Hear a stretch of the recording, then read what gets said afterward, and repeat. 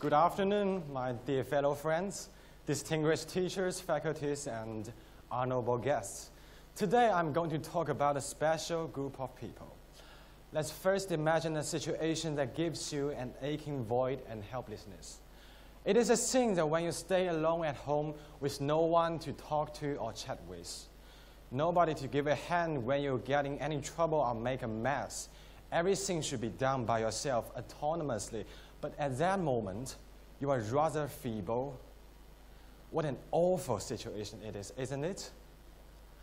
If you are just the protagonist of this kind of condition, you may grip, "Oh God, never let me be at home alone. What about my ball fellows? Playing basketball is my daily life." And some other people may query if this kind of solitary life has any meanings because human beings are instinctively gregarious animals. Yes, they are both right. But actually, I want to point out that this kind of life is in fact the daily life of those people who are called the elderly people. As they are large in population and they can commonly seen in every family, from this perspective, they are not the so-called minorities.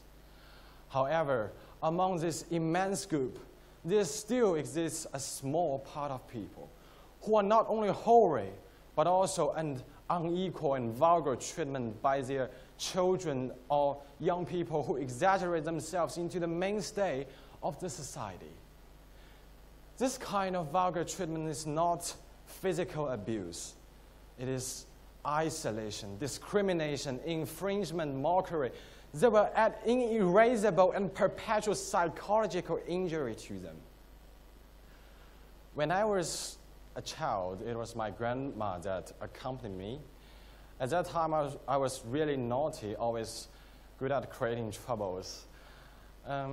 So, when I was 11 years old, because of the unsuitable environment, my grandma therefore found an excuse because she did not want to add any burdens to our family.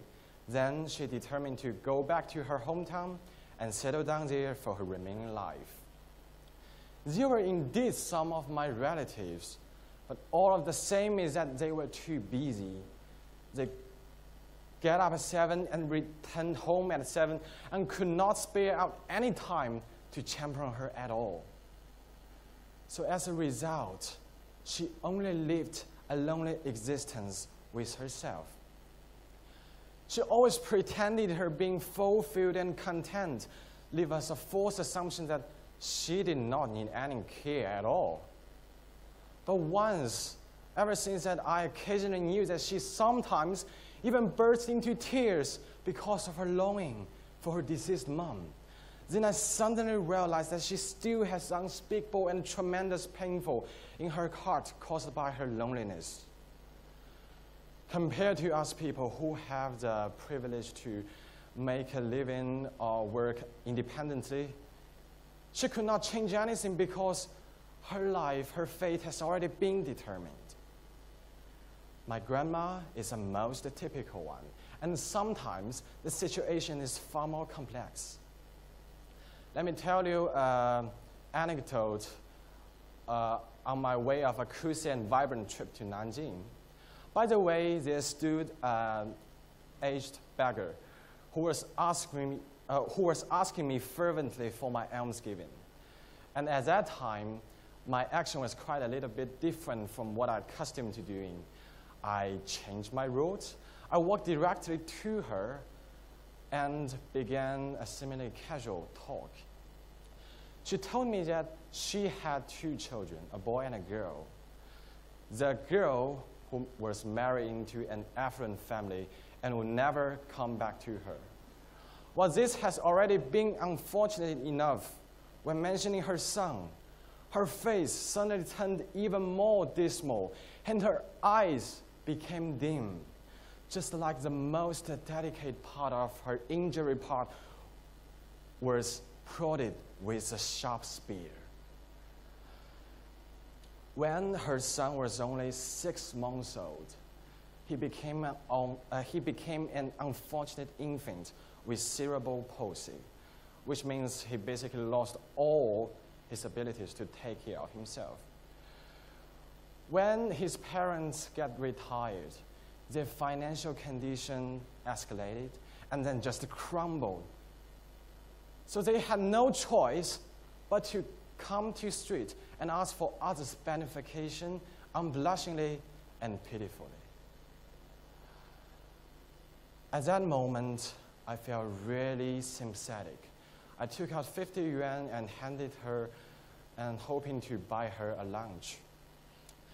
Her facial impression really left me a strong impression that could never be erased. Compared to us people who have the privilege to earn a living, these beggars are just marginalized. This is just a natural circulation for all of us. There will always be one day for you and also myself to be old and vulnerable. But I think at that day, everyone will all hoping to be treated as well as enough. So, as we are all vigorous and productive now, I hope everyone could be more kind and enthusiastic to them. Never exert apathy, discrimination, or even harsh treatments on them. Never take their devotions for granted, and never make busy an excuse so that leaves them alongside it and isolated. In the biblical scripture, God is always portrayed as an appearance of old men. Why is that? It's because old people symbol sophistication, experience, and wisdom. So we as a whole ought to respect to those people who are experienced, sophisticated, and wise. I always insist that the reason why minority, this name exists, is because we should eliminate it. We should change their identity from minorities into simple, normal, but gregarious majorities like us. And that is the call and mission for everyone. Thank you. That's the end of my speech.